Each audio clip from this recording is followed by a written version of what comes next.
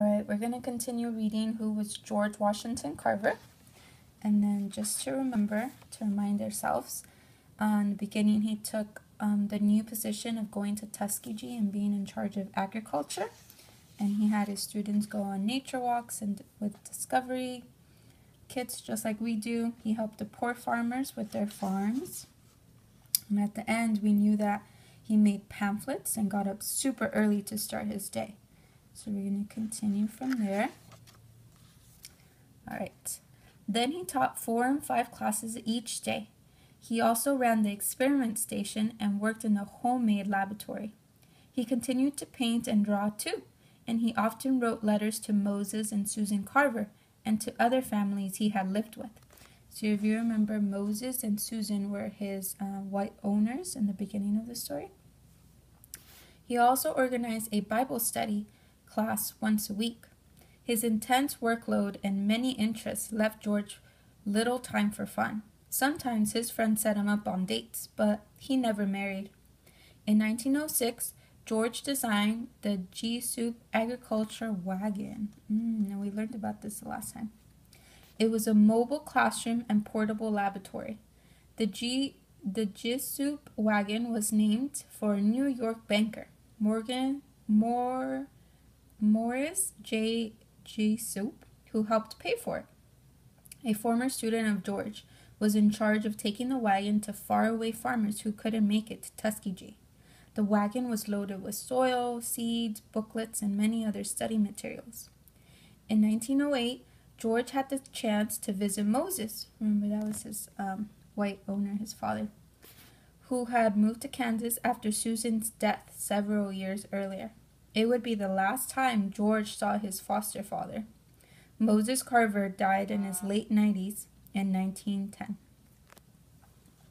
All right, let's keep going.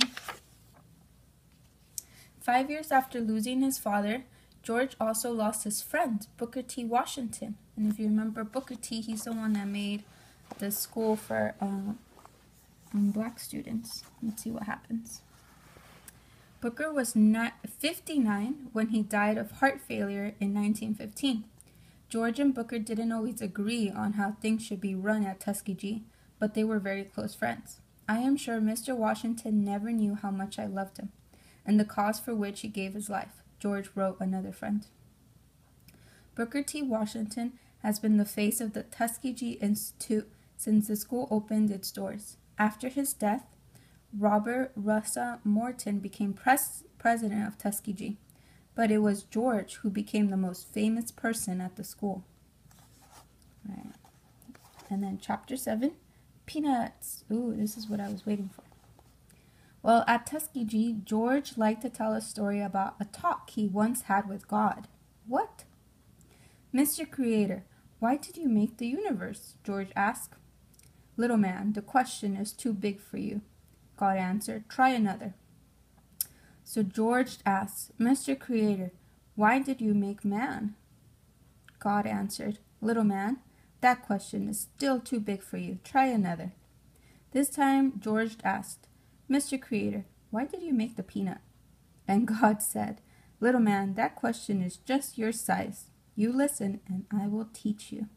Apparently, George was a good listener because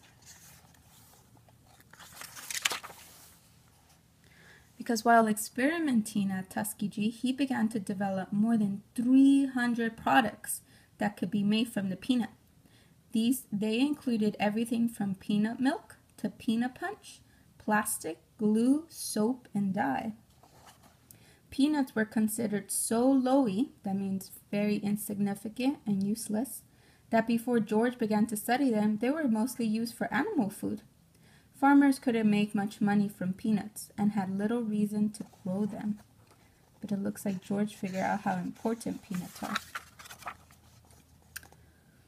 Cotton had been the main crop, that means the main plant, in the American South. But in the early 1900s, it cost some farmers more to grow cotton than they could sell it for. The boll weevil is a type of beetle, this one, that feeds on the cotton buds and can destroy the entire crops. Came to the United States from Mexico in the late 1800s. In 1910, and arrived in Alabama. After many years of studying soil, George knew that planting cotton over and over again sucked the nutrients, the substance that plants need to grow, out of the soil. He wanted farmers to rotate their crops. That means to take turns. That meant growing cotton one season, but then switching to a different crop the next. Then they could replant cotton the season after. One of the crops George recommended for cotton grows was the sweet potato. Ooh, sweet potatoes are awesome. They're so delicious. Sweet potato plants are easy to grow. Oh, we should grow that one next year. And crops could be stored during winter months. They were good for soil, and they could be eaten many different ways.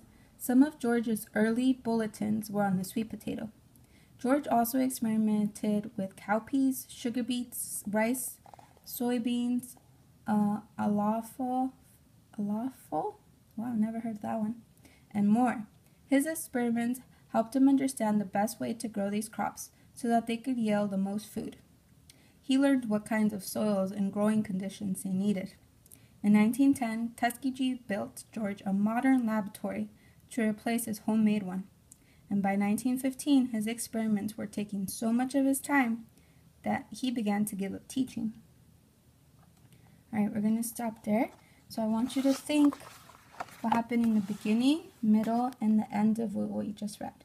And I think next time we might even finish the book because we're on the last chapter.